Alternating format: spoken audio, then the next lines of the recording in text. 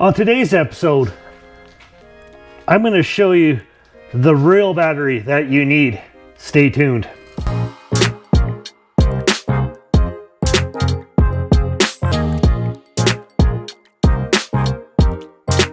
All right, there's a lot of information out there on the internet. What battery do you need? So today I'm going to share with you my experience with WattCycle and what is something that you need. Now, a lot of the YouTubers out there are always pushing kind of the bigger batteries here. We need the smaller ones too. And let's get right into it right now so I don't waste any more of your time.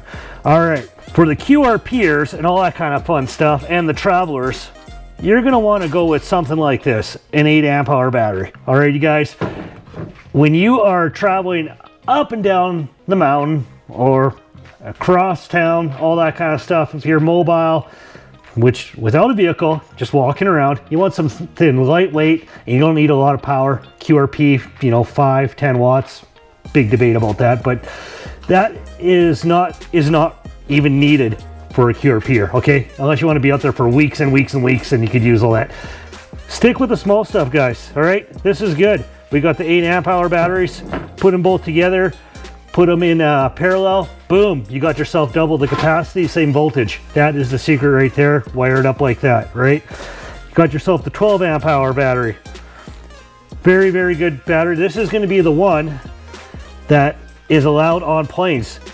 By my calculations and the power of the internet, you could take 2 of these on with you as a carry-on. Carry-on only. Tape the connectors on the tops so they're not exposed, boom. You're through security and you got it. No guarantees, guys. Check in with your local airline before quoting me, but I'd had success with taking 2 of these on with me. No problems at all. All right, so next level, we got this. Now, this is very, very, very much my favorite battery right now. You see the top on top? I designed that with the 3D printer, all that kind of stuff. You guys could download it. I'll put a link below where you could actually print your own. What's inside of this one is 2 fuses, 2 power pole connectors. All the instructions are there. This is my POTA battery. Matter of fact, fits right into this case. Done. We got power. 20 amp hours is a good amount of power to take with you to, you know, if you're going to be doing a little bit of POTA activations. That'll last you quite a long time. And if you guys want to know how long it will last, check out my battery calculator below. Gives you a rough idea what size of battery you need. All right. So if you're not hiking, you're not traveling, you can't travel with that 20 amp hour battery, by the way, you're trucking along, probably your next go-to is this guy. This guy by WattCycle is 100 amp hours. It's a mini, so it's smaller than other 100 amp hour batteries. And it has Bluetooth, so you can see it, what is going on. And because it's 100 amp hours, you don't need to use the small charger. This guy's a little guy, 5 amp hour battery or a charger. You could use this big smoking one, 20 amp hours or 20 amp charge. All right. 20 amps into this guy will charge it really quick. All right, you can get yourself, do calculations, about 5 hours, you get a full charge.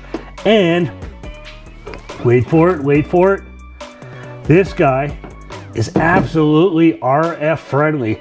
You can charge with this charger, mark my words, you could charge it and play FH radio, HF radio, and it will not disturb your signal. Okay, guys, it is a great charger and it works with any batteries that are LiFePO₄. So guys, go ahead and get this charger. I have a lot of chargers and this is my go-to. Okay, all right, so we got yourself the 100 amp hour battery. Move up to the 280.